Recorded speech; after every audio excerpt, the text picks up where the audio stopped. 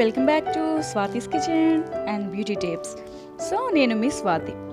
ఇవాల్టి మన వీడియోలో మనం యమ్మీ చాక్లెట్ కేక్ రెసిపీని ఎలా తయారు చేసుకోవాలో చూడబోతున్నాం. సో చాక్లెట్ కేక్ ఎవరికి ఇష్టం ఉండదు చెప్పండి? ఎవ్రీవన్ అంటే అందరికీ కూడా చాక్లెట్ కేక్ ఇష్టమే, అండ్ పిల్లలకి ఇంకా ఇష్టం. సో ఈ చాక్లెట్ కేక్ని వెరీ సింపుల్ స్టెప్స్తో ఇంట్లో ఓవెన్ లేకుండా ఎలా ప్రిపేర్ చేయాలో నేను ఈరోజు ఈ వీడియోలో చూపించబోతున్నాను. సో ముందుగా ఒక బౌల్లో మనం 1 కప్ ఆఫ్ మిల్క్ని యాడ్ చేసుకోవాలి. నేను ఇక్కడ విత్ మెజర్మెంట్స్ చూపిస్తున్నానండి. సో 1 కప్ ఆఫ్ మిల్క్ని యాడ్ చేసుకోవాలన్నమాట. సో అందులో 1 టేబుల్ స్పూన్ ఆఫ్ ఆయిల్ని కూడా యాడ్ చేసుకోవాలి.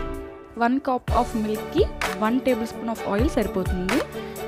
రిఫైన్డ్ ఆయిల్ తీసుకోండి, లేకపోతే బటర్ని కూడా యాడ్ చేసుకోవచ్చు. అలాగే షుగర్ని మిక్సీ జార్లో వేసి బ్లెండ్ చేస్తే పౌడర్లా తయారవుతుంది.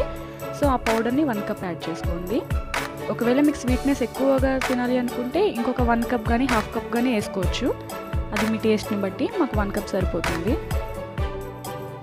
సో దాన్ని బాగా బీట్ చేసుకోవాలి. అవన్నీ మిక్స్ అవుతాయి. Milk, oil and sugar powder బాగా బీట్ చేసుకోవాలన్నమాట. సో ఎంతో ఈజీగా మనం ఈ కేక్ని తయారు చేయబోతున్నాం. సో మనం ఒక స్టెయినర్ని తీసుకోవాలి, జల్లిడిని.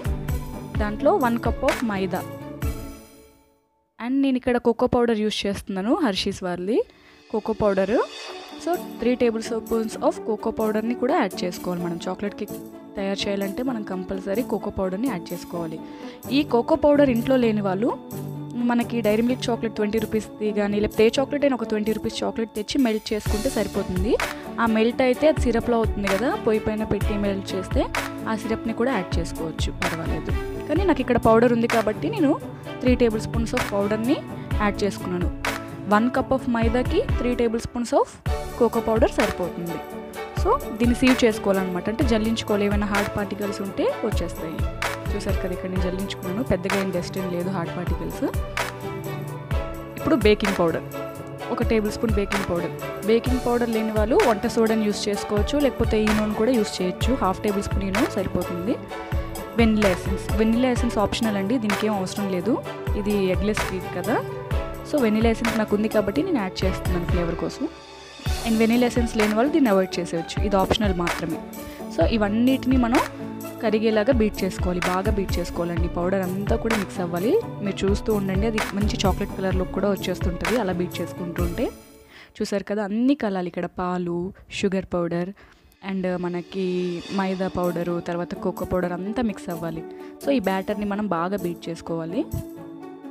చూసారు కదా, ఈ విధంగా బీట్ చేసుకోవాలి.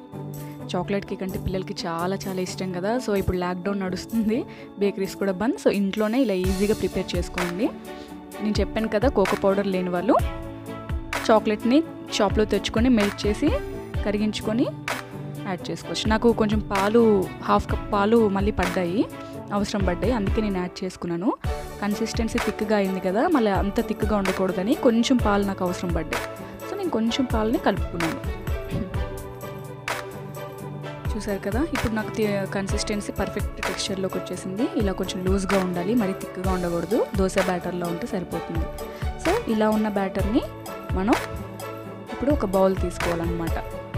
ఇక్కడ కేక్ బౌల్ లేని వాళ్ళు, కేక్ బేక్ చేసేది లేకపోతే ట్రే, మీరు నార్మల్ అల్యూమినియం ఉంటాయి కదా ఇంట్లో, చిన్న తపాయిలాలు కానీ ఏదైనా చిన్న పాత్ర, అల్యూమినియం పాత్రలో యూజ్ చేసుకోవచ్చు.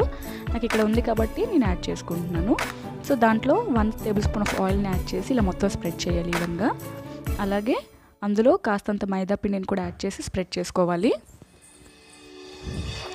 ఇలా స్ప్రెడ్ చేసుకున్న టిన్లోకి మనం ఏదైతే కేక్ బ్యాటర్ ఉందో దాన్ని వేసుకోవాలన్నమాట.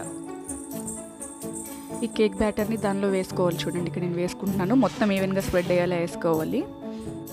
సో అలా వేసుకున్న బ్యాటర్లోకి ఏమైనా ఎయిర్ బబుల్స్ ఉంటాయి కదా, బబుల్స్ బయటకు వచ్చేయడానికి మనం ట్యాప్ చేసుకోవాలి. 2 to 3 టైమ్స్ ట్యాప్ చేసుకుంటే సరిపోతుంది.